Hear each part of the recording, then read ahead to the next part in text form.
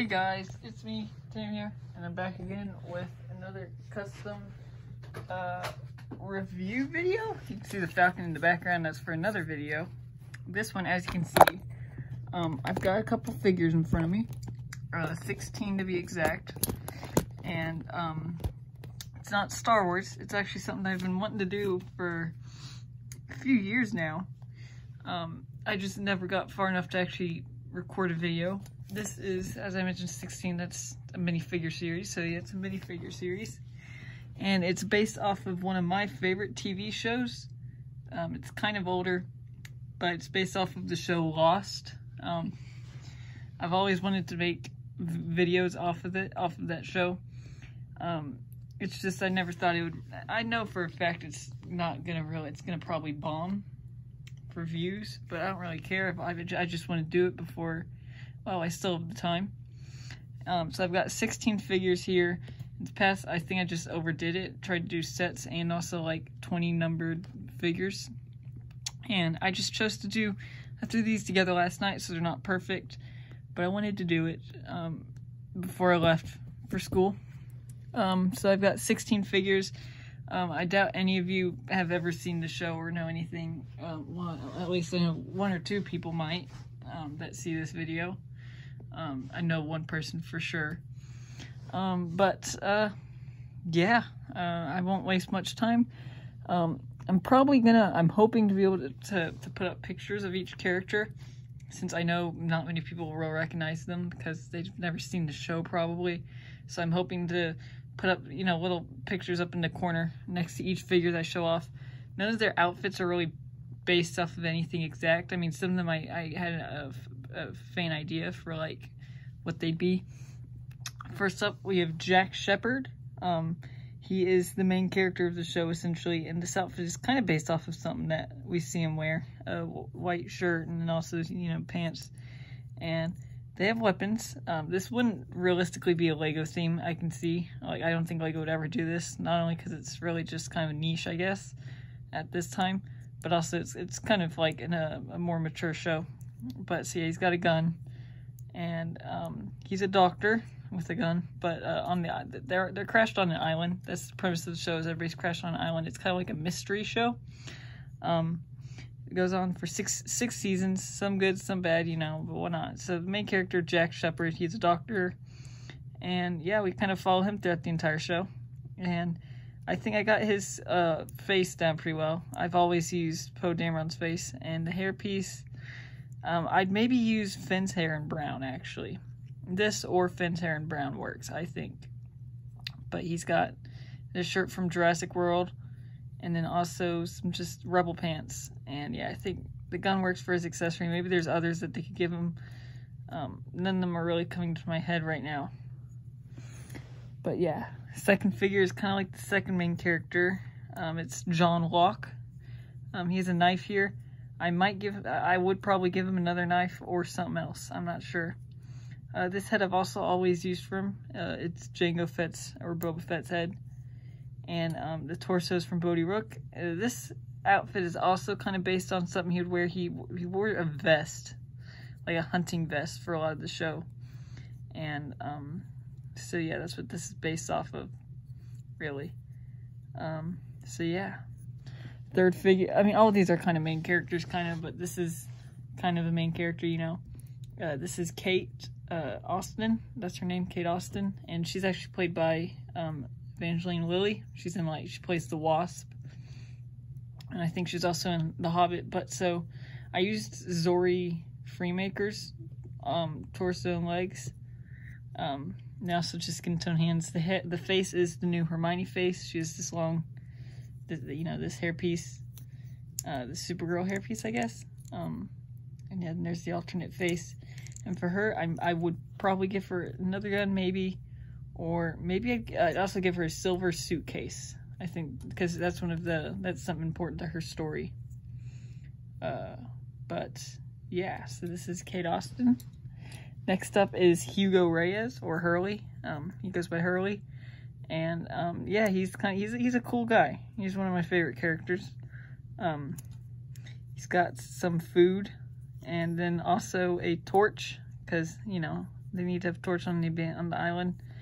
And the legs are from one of the Ninjago figures. Torso is Boba Fett's. And this outfit is kind of based off of something that he would wear, maybe. But so his hair is actually Rey's hair, because he's got like really long hair. And the skin tone would probably be like the slightly darker light flesh tone. But this head I chose for the facial hair mainly. I think it really works. It works pretty well. His hair would also probably be darker, not normal brown, just like the dark brown. Next figure is shoot, what's his name? Charlie. It was on my mind the second before I started filming. It's Charlie Pace. He's kind of like a musician. You know, before the plane crash. And so, yeah, he would come with a guitar and a guitar case as well. Because, yeah, he has that. And the outfit is kind of based off of his Season 1 appearance. But so he's got the Lloyd hair. I think this hair works really well for him. And he's got the Captain America face from Infinity War. Mainly for the facial hair, but also this face is actually really characteristic. He's played by the guy who plays Beaumont Kin in The Rise of Skywalker, and he's also in The Hobbit, or he's also in Lord of the Rings. Merry. His name's slipping me too. But, yeah. Next figure is Claire. I forget her last name again. So this is Claire, whatever the last name is. So she's actually, whenever they crash, she's pregnant, but she gives birth on the island. So I think I'd give her the baby. Like, she'd have a baby. Little, you know, the little baby figure. So, yeah. And then this is not really anything, really it's just the face and the hair that really is based off of her. Because I just chose random torso legs. Next figure is Saeed Jarrah. He was a torturer in the Iraq, whenever he fought for Iraq. And I think I got the likeness down pretty well. He's got a walkie-talkie, because he's kind of also like a technician. And then there's also a map, because he's always got maps and whatnot. But he's got no sleeves. He's got the Xander Freemaker torso. And then also Kanan's legs. And he's got, what is his name? Bodhi Rook's face. And I think that really captures his look. Obviously, the backside has the goggles, which, you know, don't really need. But then he's got the long hair. You know, long hair piece. Next up, we have Sawyer, or James Ford. And I don't know really what accessory to give him. This is actually based off of his Season 5 appearance. Whenever, during one of the stories, he goes by LaFleur. So he's got like this little workman jumpsuit thing. But I think the head and hair really capture his look. And then there's the back face. That one also does pretty well. And he's got the Han Solo hair in orange, you know? And then Chris Pratt's face. But yeah, the accessory, I'm not too sure what I would give him. Maybe he'd have glasses on the alternate face. Because he does get glasses in the show.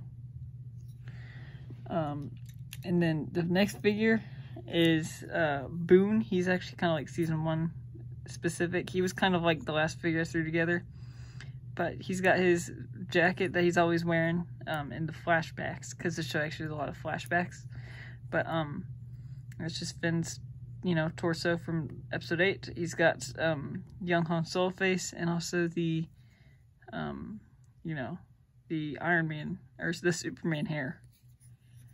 So yeah, I think this does pretty good. Not really the back face. I think this face really works for him though. And his accessories, I'm also not too sure what I would give him for accessories. Next figure is Desmond Hume. He's actually another one of my favorite characters. This show has a lot of my favorite characters. But he uses the serious black hair and face, which I think also really captures his look. Maybe not the back face as much, but it's still, I can still see him with that face. It's just he looks a bit too old on the back. But, yeah. And he wasn't on the plane. He was on the island, actually. But for his accessories, once again, I'm not too sure what I would give him for accessories. because maybe a picture. He carries around a picture with him, so maybe I give him a picture of him and his girlfriend chick. So these next few are actually from the tail section of the plane. They're the tailies, and this is one of my favorite characters as well. This is Mr. Echo, and so he's got his shirt, which is all torn open. I used the Musketeer figure, and I colored the torso inside brown. He's got his Jesus stick. He's a priest, kind of.